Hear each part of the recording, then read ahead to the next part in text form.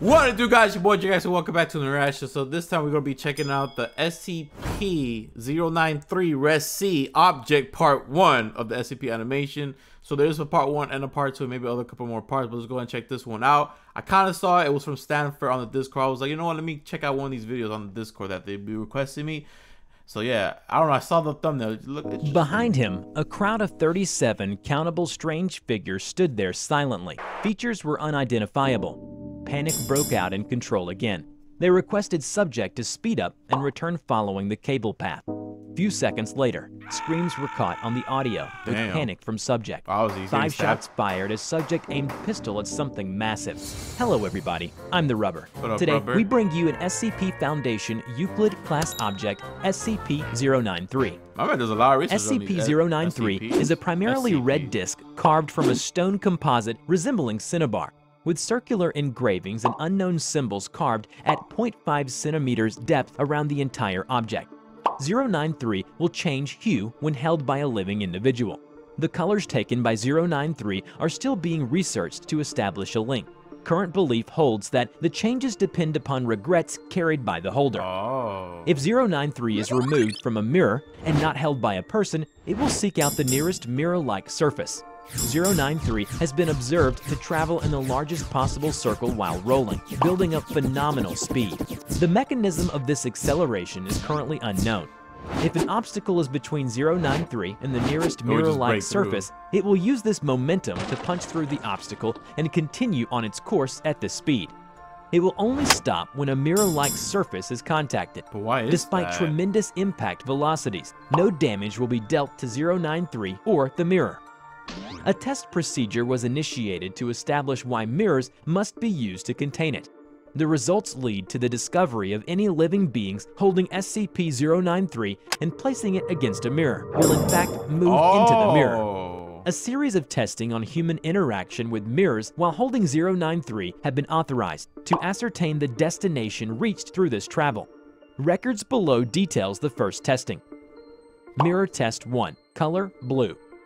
The test subject's codename D20384, male, 34 years old, stocky, with a record of murder and attempted suicide. The subject was cooperative in this instructions for the entire test. He was required to wear a buckle harness strapped to the chest and attached to a tension pulley system for emergency retrieve.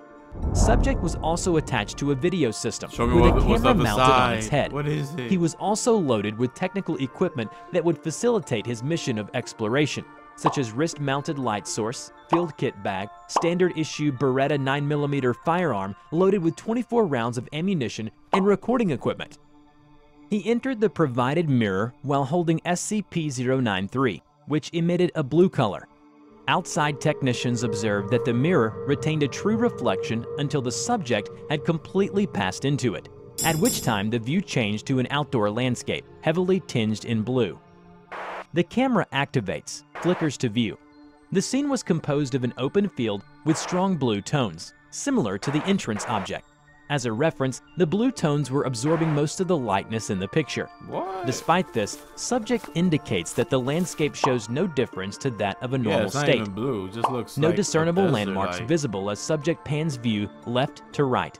Only grass, weeds, and a breeze moving the taller grass. So that's no trees, no living beings were visible.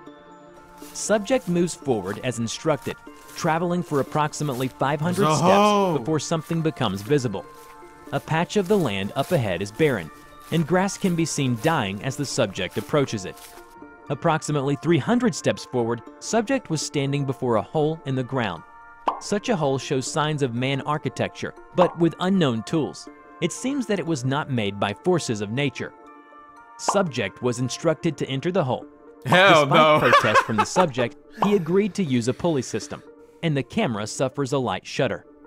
About 100 meters of cable was used before reaching the bottom. The light source provided in field kit activated. I'm sorry, but if they told, even though I did kill people, I almost attempt a murder on myself, but even though they told me to jump into that hole, I'll be like, how about you come over here and you jump into the hole, because this looks like deadly. 50 like meters down, but outside sources became unreliable.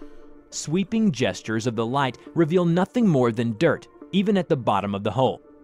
The control station commented about the ongoing blue tinge in the recordings, but subject clarifies that it must be the connectivity problem. Probably. Subject prepared his firearm for personal safety and moved forward with the assistance of the light source. You gave a murderer a gun? The tunnel turned from bare dirt to a concrete enclosure. I don't know how I feel about that. Subject complaints of a stench. The light source was revealed to be ceiling light fixtures, a series of which with less than a quarter broken while the others function. A series of 6 doors, 3 to a side, span before the camera view with a 7th door visible at the end of the corridor that has been blocked by what looked like generic metal shelving debris.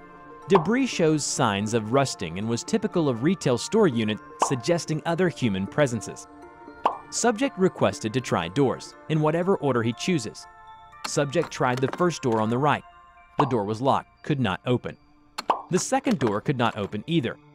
The third door had the same results as the first. The door in front of the third door does open fully, and the light was bright in the room.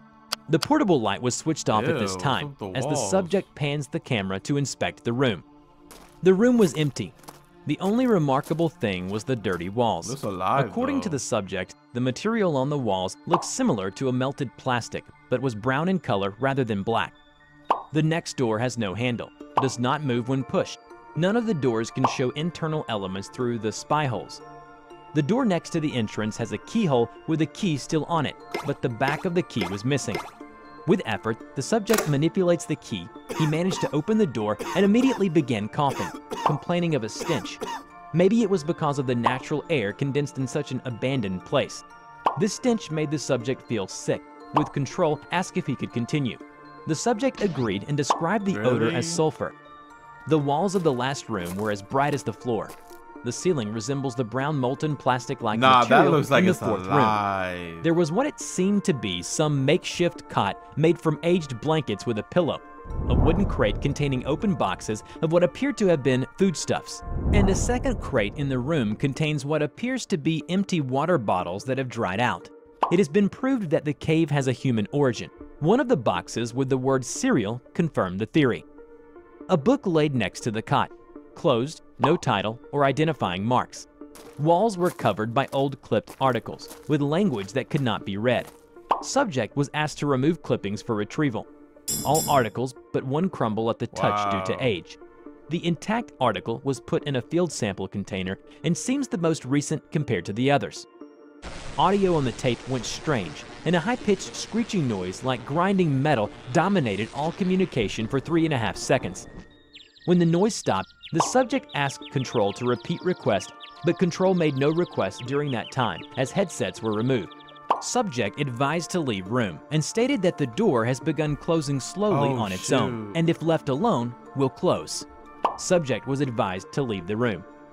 A careful review of the following 10 seconds of the tape showed that as the camera pans, a figure was visible at the end of the tunnel where the 7th door was.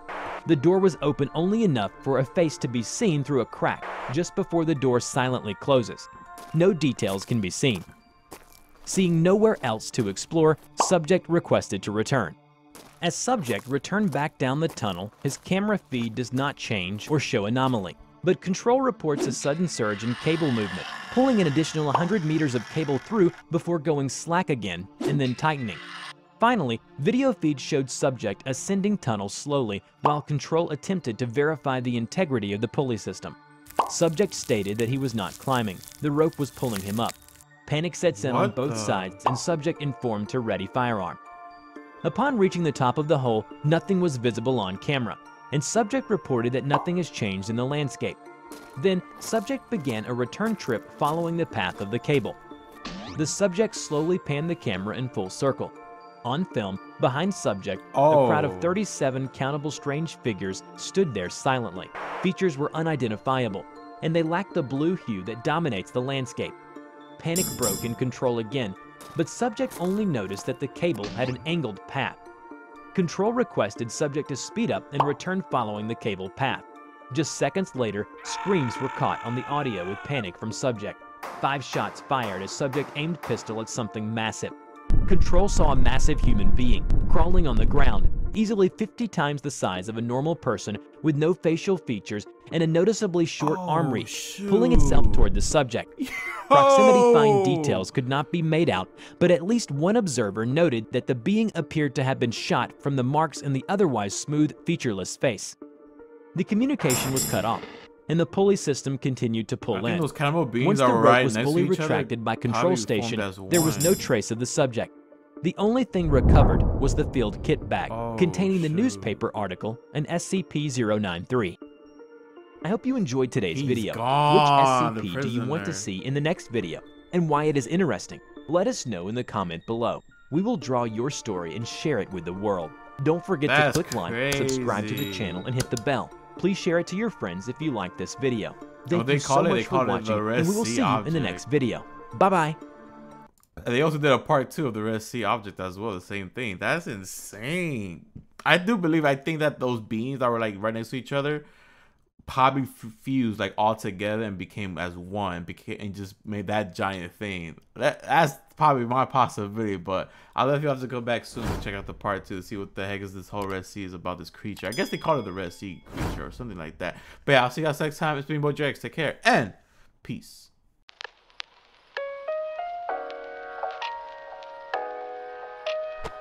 Well, I think you're pretty great.